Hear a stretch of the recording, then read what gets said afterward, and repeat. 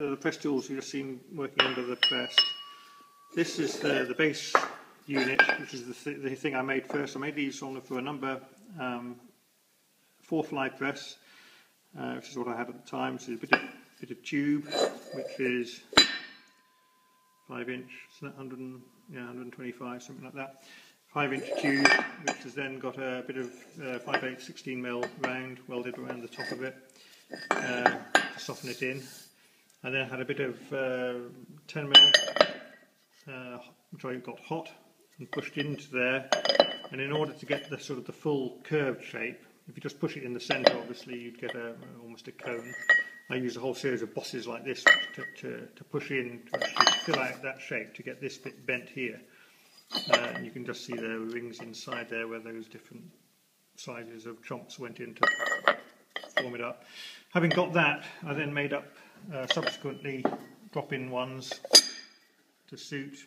First of all, this deep one, put a 10mm ring around the outside edge. A shallower one, again with a 10mm ring around the edge, just to locate it.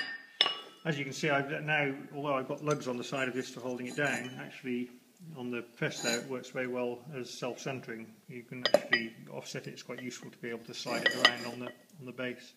So all of these tools were made up in much the same way. I mean, the amazing thing about this system is that you can actually bend 12mm mild steel cold. I mean, that was formed cold under those tools, under that little press. With no effort. I mean, you can see all the dimple marks all the way around there, just so you know, a few more blows than if it was thinner material. Fun things you can do with folding and strip stuff. You saw the distortion here, that's the original. You can see how much bigger the holes in the centre have stretched and how much they've distorted out on this outside edge. That's from that piece. So it's a bit of stainless steel, 2mm stainless steel, so you're trying to do that with the hand hammer would have been very sore on your wrist. Bit of 3mm mild steel off an old oil tank.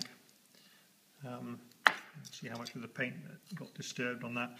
The big thing about this is you're not undoing the work. You're only moving the metal once, which is where it gets its efficiency. It's not from the 12 tons of pressure, but it's actually from the fact that you're working a small area. And I was trying to work out how to describe it best. If you put a dimp in here with a ball peen hammer into a flat sheet,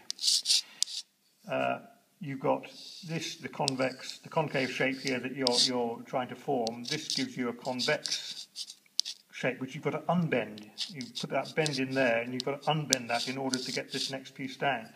So lots of little dimps, all of which has got to be unbent. That's all metal which is being stressed unnecessarily. When you use this big mushroom tool, basically you only push it in one area, in one direction all the time, so you're not actually wasting work having to unbend stuff.